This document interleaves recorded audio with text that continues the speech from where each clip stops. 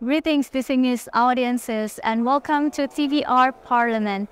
This is a special report of the General Assembly of 44th of AIPA, here in Jakarta, Indonesia, from August 5 to 11, 2023. I am Zilfa Bos, your today's host. It is an absolute honor to have with us today Mr. Mohd Fahmi Bin Aliman. He is the Major, Southeast District and Member of Parliament of Singapore. How are you, sir? Thank you. I'm good. Alhamdulillah. Alhamdulillah. How do you find Jakarta, Indonesia so far? Wow, Jakarta has changed a lot since my last visit many years back.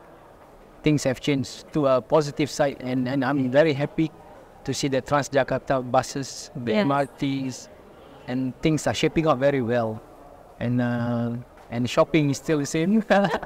The food is fantastic. It's a totally different experience now. Right. Glad that we have you here, sir. So the theme of AIPA, the 44th of AIPA, is the responsive parliament for a sustained and prosperous of ASEAN. What actually the specific topic that you would like to bring to the table? Yeah, so I think personally there's a lot of topics that come through AIPA. But one specifically that I'm very interested in is actually about sustainability. And it's about how ASEAN address climate change and how the capitals of ASEAN as a country, as an entity, and all the countries come together to address those issues and then work in a way that benefiting all the countries, and same time as ASEAN addressing these concerns that we have. In ASEAN, I think in the future will be a powerful entity. The next big thing, economy, is in ASEAN. And I strongly feel that with what we are discussing now, will pave ahead some of the initiatives that important for all the cities, major cities in ASEAN and the countries to work together and show the solidarity within ASEAN. Different countries have the different challenges, obviously, right? So, but then the climate change is more important than ever. And I thought this is something that through AIPA, through ASEAN, we can be one voice together in addressing those concerns. Right, that's so true, sir. So there are several highlights also in AIPA, and one of them is the women equality.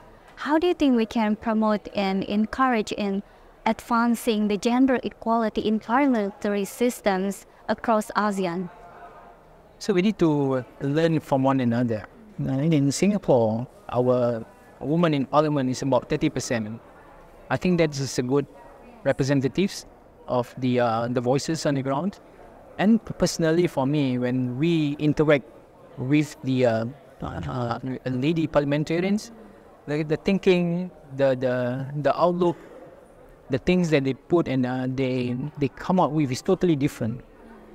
And again, we have seen a lot of women being successful in their own career and able to manage families, at the same time their lives and career, and as an MP too. And in fact, these are all good signs. And I think, personally, it's important to give the opportunity to them. And I really respect the women and those who are really in the parliament.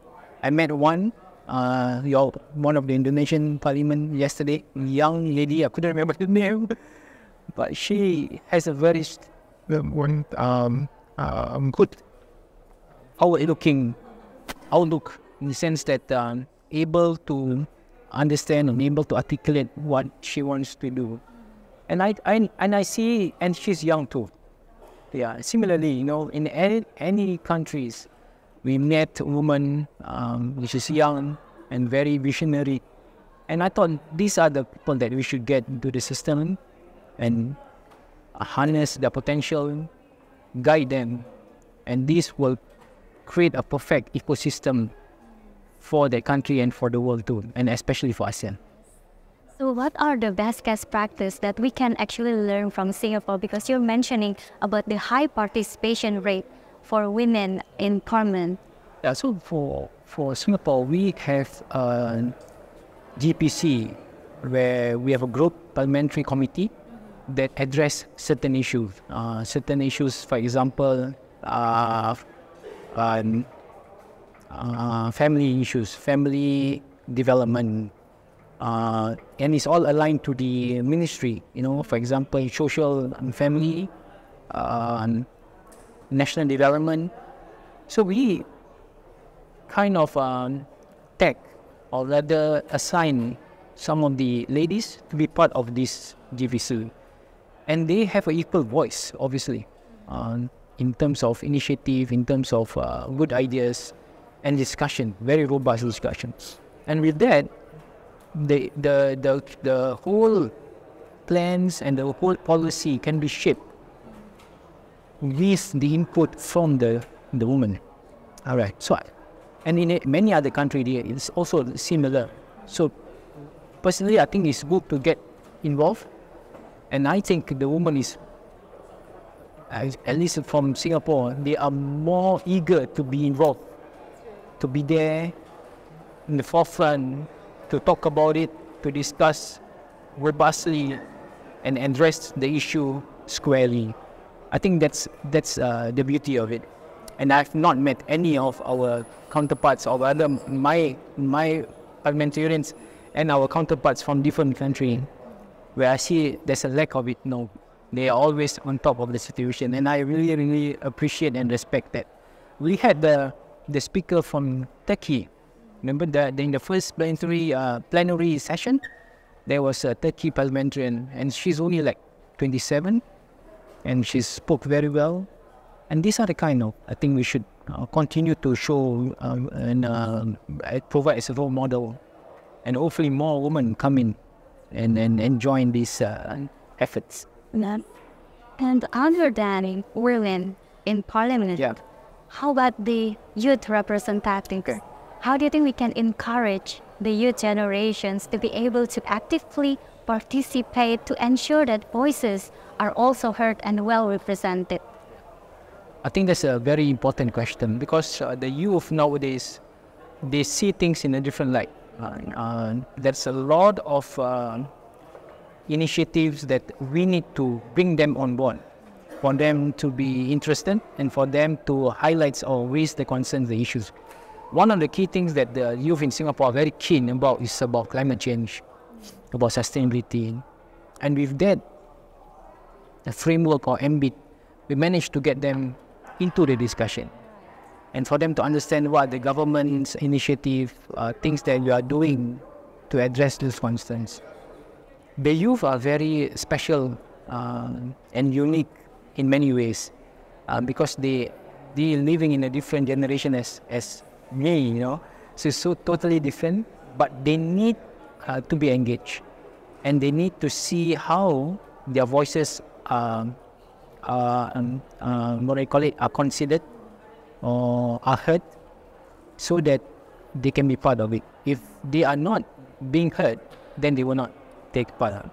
So we're starting to see many youth coming on board to talk about government policies, to talk about initiatives, what's the way ahead, things that then can shape the future. In Singapore, we have few conversations. One is the Forward SG Singapore conversation, and we talk about the future of Singapore maybe in 5-10 years.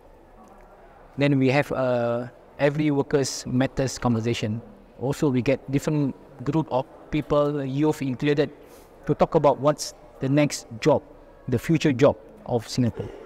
So you will see these youth coming in, and the questions they ask are all real and all good ones, and that enable us as parliamentarians to shape certain of our policy to address those questions. And once they are on board, they will be interested to do more in terms of volunteering, shaping discussions, and hopefully within that group, we'll see few coming into politics, and that's how we nurture and we move them and get them interested to join. Yeah. So Singapore tries to include youths in specific global issues you're mentioning. And a lot of conversations for them to come in and join. Yeah. Nice to hear that, sir. So let's talk about the AIPA event itself. As Indonesia is the chair, how do you see our leadership? Yeah, okay. So the Indonesian play a very critical role in putting ASEAN together. And I think you have very strong leadership, and I think Indonesia have a very strong passion and the willpower to ensure this. And this is what we need, I think. Importance for leadership, strong leadership, determined and passionate to ensure that ASEAN continue to work in a way that is required for us to be seen as one entity. And I'm very grateful and very happy to be part of this conversation. And I wish Indonesia a very successful, especially in your transformational journey from Ibu Kota Jakarta kepada Ibu Kota Nusantara. Yeah, I think that is something I'm looking forward to, and that will show the might and the willpower of Indonesia in making that bold step, moving your capital from Jakarta to the Nusantara. Ladies and gentlemen, that's the special interview with Mr. Mohd Fahmi Bin Aliman, the Major Southeast District and Member of Parliament of Singapore. I'm Zilfa Boas saying goodbye. Please do stay tuned at YouTube channel TVR Parliament to get more updates on the 44th of AIPA. Thank you so very much. Terima kasih banyak. Can't wait.